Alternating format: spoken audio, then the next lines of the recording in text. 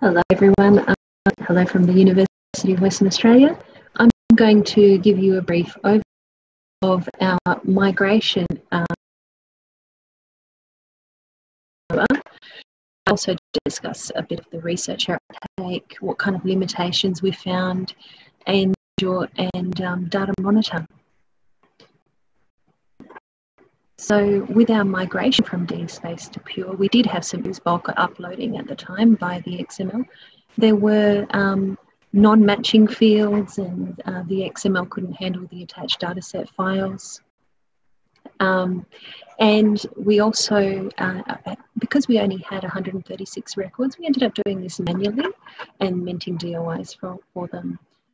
We also had to create a crosswalk to map over to Research Data Australia. Now, Research Data Australia is something that was created. It's by the Australian Research Data Commons, the ARDC, and it's a platform where it allows you to discover data sets within institutions at within it.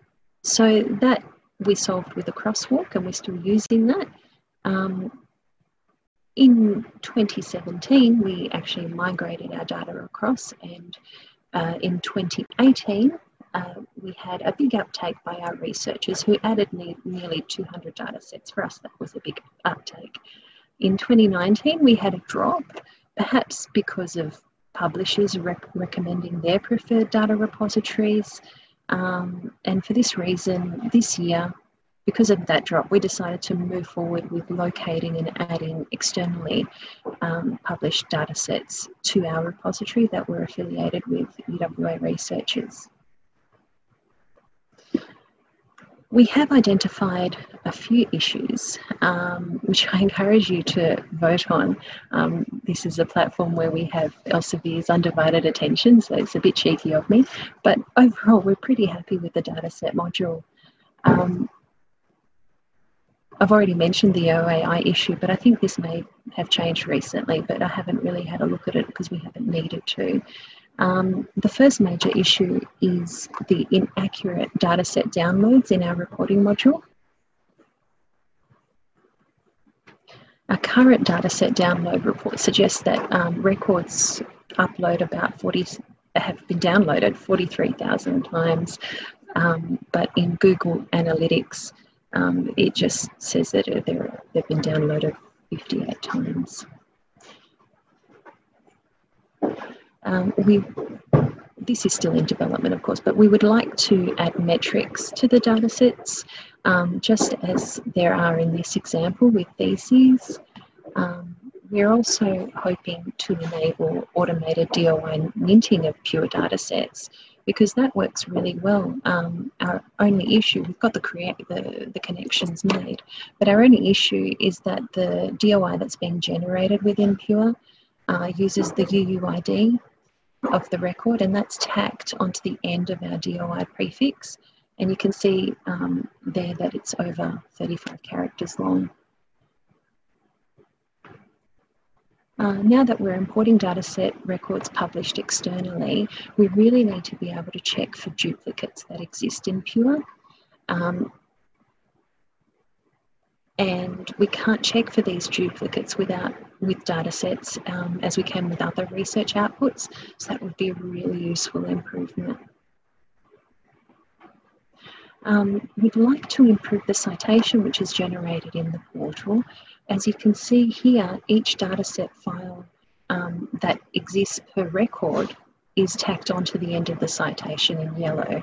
And in this example, you can see how cumbersome this can look when there are several files associated with a dataset. And we also would like the ability to copy author lists from research outputs, especially if those author lists are really long. And that just makes it easier for us to create dataset records.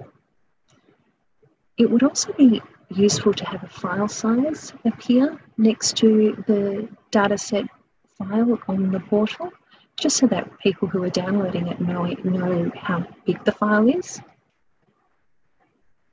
And another issue is the licensing field. So when you upload a file to a record in the Dataset module, you're then asked what license you want to associate with it. But we have managed to integrate an external store to our Pure system, and our large data sets sit on this external store because they're much bigger than 2 GB limit. And we'd like to be able to have a field in Pure where we can assign a license for these large data sets. In the last week, I noticed that there's been a lot of movement from Elsevier with this next issue. So hopefully that'll be addressed soon. This final issue I'll return to later, but it's in regards to data monitor. But yeah, that's really the only other issue we have with data sets at the moment. In 2020, we began scouring for externally published data sets in well-known data repositories that were affiliated with UWA publications. Now, we tried using both API queries and manually searching the repository websites. We were then able to pull out reports to visualise which repositories faculties preferred to publish in. So we fed that back to our liaison librarians, and that could be really useful when discussing dataset deposits with researchers in their discussions. We did find, however, that this labour-intensive searching and record creation wasn't really effective use of, it wasn't an effective use of our time. So especially in this current environment. So we decided to test out data search, now data monitor, and have found that this service located several hundred of UWA affiliated data sets. So we were very pleased and we're very happy with data monitor. And it was very easy to implement. This is a screenshot of just how easy it was to implement. Switching on all of those buttons there allowed us to locate even more UWA affiliated data sets. We've ironed out a few of the issues that we initially had with data monitor importing, but there is just this one that's still existing. So the importer finds data that needs updating, and yeah, that just needs to be fixed.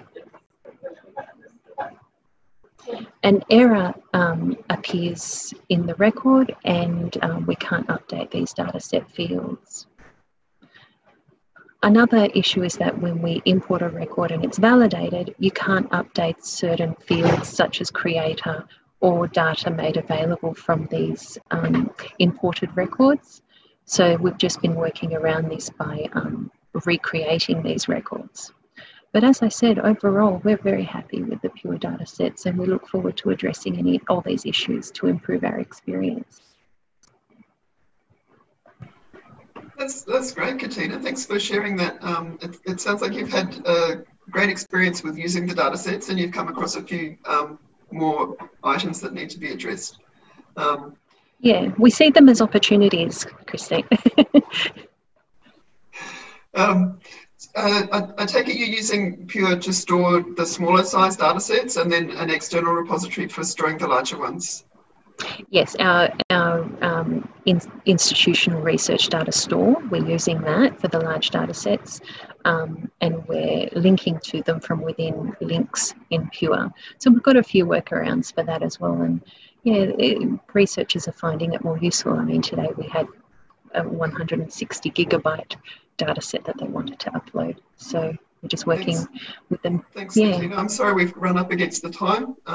Thank you No very worries. much for your efforts and your presentation. It was really interesting about the data sets. Time's up and we have to move on to the next presentation. Thank you. Thank you.